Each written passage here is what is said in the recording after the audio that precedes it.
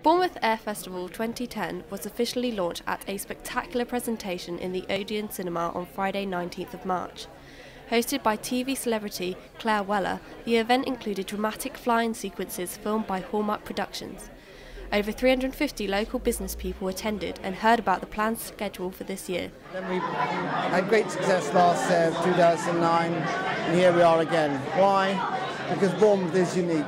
This year we will see the First Lady Black Cat pilot, Becky Frater. We're going to achieve the same sort of display excellence as my contemporaries have done in the last 2 to 3 years displaying at Bournemouth Air Festival. Also returning in force will be the RAF, with 3 flying displays by the Red Arrows and much more. Our people say that it's a spectacular event and it's hugely memorable, so yeah, we can't wait for the 19th of August to get here quick enough.